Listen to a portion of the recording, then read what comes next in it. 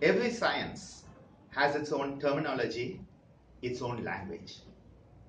If we are to study that science, if we are to explore it, and if we are to apply it, we must learn its technology, its terminology, and its language.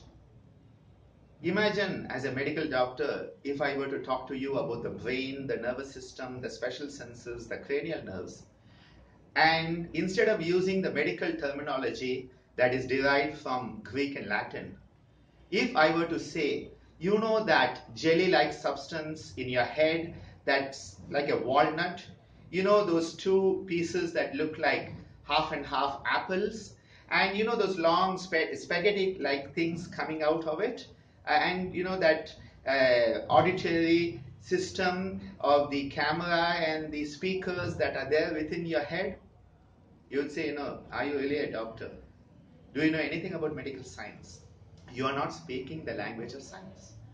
If I were talking about the pancreas, the endocrine, with the islets of Langerhans and the alpha beta cells giving us glucagon and insulin, or the exocrine pancreas giving us all the digestive enzymes, and if I were talking about it and I tell you, you know, down there in the middle part of your body, you know that long sweet potato like pink thing that, you know, squirts out some tomato juice, and you know that helps you eat your food, and you know once in a while your sugar goes up and down and it does something for it. Wouldn't you doubt me as a medical practitioner, as a medical doctor, as a scientist, if I were not using the medical terms? Same thing happens when we are studying yoga, when we are exploring yoga, and we are applying it.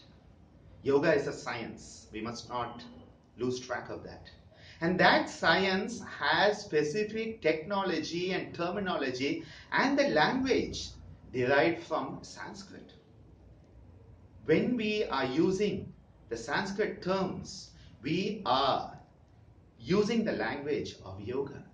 When we talk about the prana vayus, when we talk about the aspects of the chakras, when we talk about the asanas as vrikshasana, as natarajasana, rather than the tree pose, the dancer pose, which are like saying that walnut in your head, that pink potato in the middle part of your body. That's as bad as it is.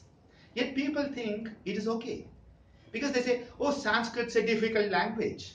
Well, as a medical student, Latin and Greek are also difficult for me. These terminologies do not come easy. But when you want to learn that science, you make the effort, you put in your time to learn the terminology. You can then describe it. You can say Vrikshasana, the tree pose, nothing wrong in it. Natarajasana, but again, Natarajasana becomes the dancer. The dancer can be any dancer doing any form of dance. Nataraja is the cosmic principle of transformation, the divine dancer who dances into creation and out of existence the whole cosmos. Such amazing stuff is hidden in the language, in the terminology. But often I find people thinking that they don't like it. I don't like Sanskrit, so I'm not going to use it. That's from India, that place out there. Well, I could say the same of medical knowledge also if I were doing it that way. We have to be serious about it. We have to put in our time, our energies. That is where our sincerity comes in. And recently I had someone have a big argument with me over the net about how, you know, Sanskrit is an old language, it's a dead language, it doesn't come into play today, blah, blah, blah, blah. And I had to remind them that I am fine if they don't want to use Sanskrit. But then they should not call what they are teaching yoga at all, because the word yoga itself is Sanskrit. Call it something else. Call it union, call it unification, call it integration, call it exercise, call it lifestyle. But do not call it yoga if you do not want to use its specific terminology. If you are going to study yoga, if you are going to explore it, and if you are going to apply it, be true to the science of yoga. use its scientific terminology, speak its language, and then it will surely be yoga. If not, it is your choice. But then do not call it yoga.